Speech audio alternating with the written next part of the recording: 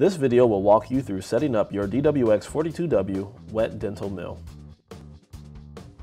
Open the front cover and place the waste receptacle inside of your mill. Then close the front cover. To fix the regulator to the top of your DWX mill, slightly screw in both screws on the back of the device.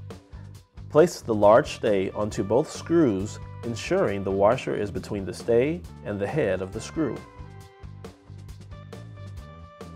Use the hexagonal screwdriver to tighten both screws, securing the stay to the back of the device.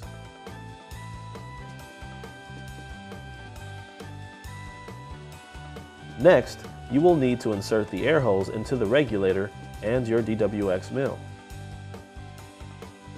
Connect the air hose to the regulator.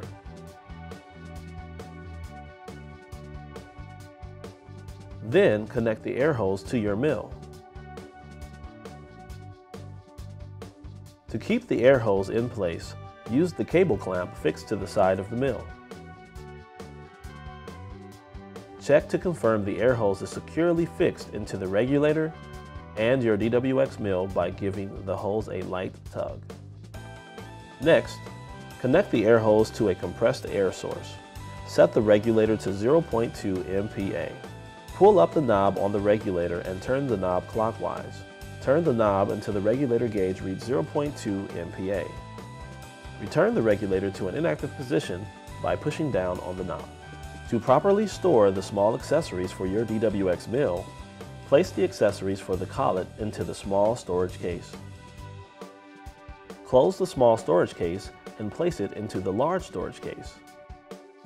Then, place the additional small accessories into the large storage case. Close the large storage case and place it on the shelf in the bottom cover.